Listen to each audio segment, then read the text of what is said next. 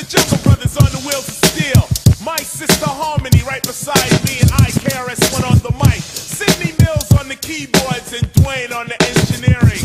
And once again, this style is dedicated to the Heavenly Father, because you know you're real. Follow the commandments that y'all set forth, cause man made laws, made man laws.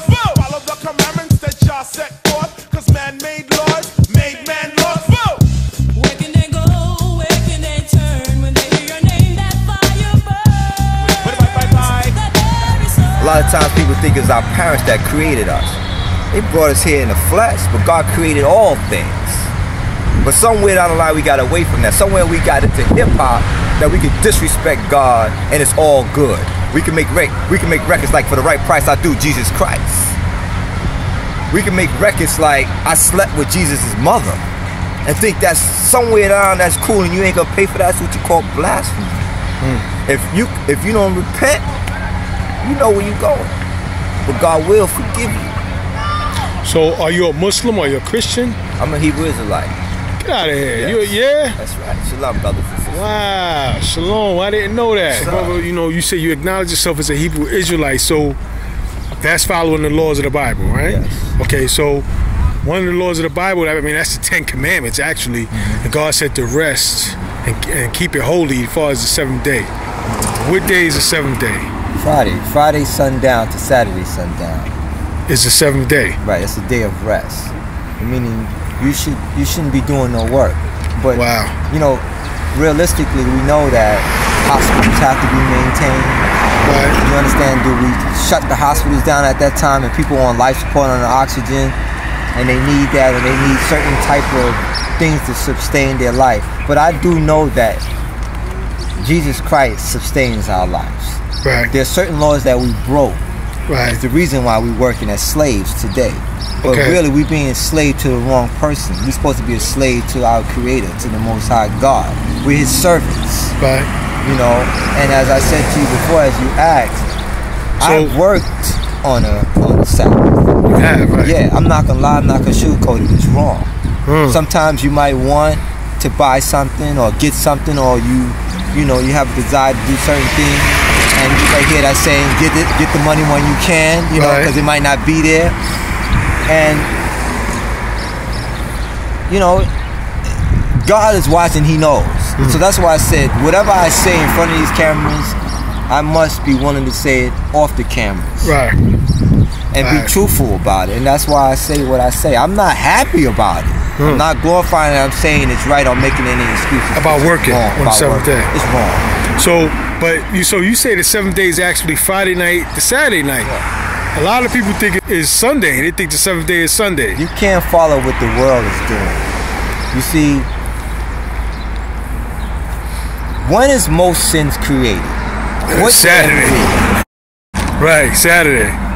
I would say Friday and Saturday. Friday. Okay. Because Friday's the day, the last day of the week. People like, oh, I got off from work. I'm ready to do my thing. I'm ready to do. Nobody can tell me what this is my time. Because Friday extends into Saturday, meaning it makes their weekend start longer. Right. You start Saturday, you gotta sober up a little bit because Sunday's church day for some people, or you know, they gotta go to work.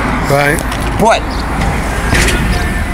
if you follow the simple, basic laws, you would start to understand what this is all about. See, I know right from wrong. I'm not gonna sugarcoat it. You start working like a cat chasing its tail when you don't obey the laws, because there's certain things that you're gonna want. God could, like I said, cut that craving desire of wanting something that He could give you if you just follow His laws. Right. You may not get it when you want it, right?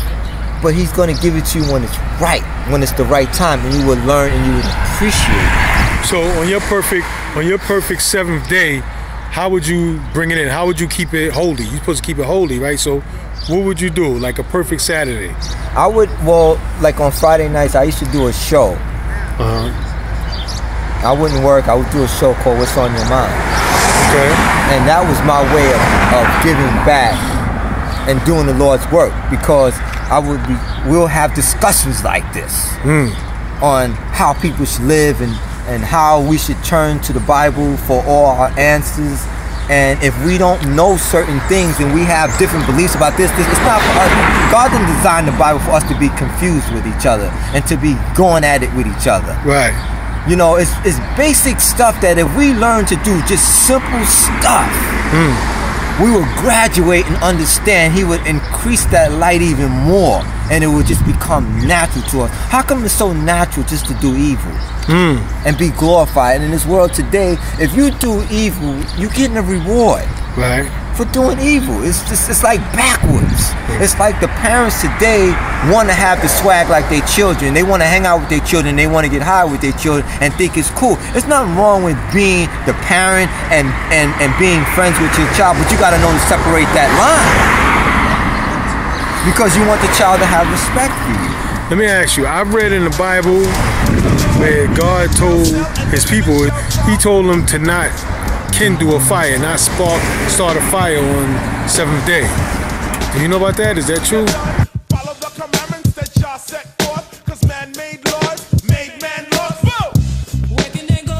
Where can they go? Again, I'm not a Bible scholar, so when I speak, I'm only identifying what I know or what I read or what I'm still learning, because I'm a student. And I have read the Bible from the beginning to the end. Okay. And I'm still have answers. But it's not just reading the Bible, but it's about applying what God is telling you and listening, and sometimes not saying nothing. Let the Lord talk to you, because he will talk to your spirit. Some people are scared of truth. They don't want to know truth because they think it's either they got to change their lifestyle that they're comfortable with. If they want to gamble, if they want to have multiple women, they want to have multiple men, they want to have same-sex marriage, if they want to do that and they're comfortable, they're going to find something in the Bible to say, look what you're doing, to justify that what they're doing that they know is wrong, to say, well, you're not perfect. So if you're not perfect and I'm not perfect, continue to live life and do whatever you want to do. That's not the answer. We'll be accountable for that. That's what you call iniquity, hidden iniquity. And there's a lot of people dealing with that. Knowing truth, but submerging it in lying and using deception to get their own agenda. To pass their agenda on other people. Be the peace strong, 'cause Jah is the strength.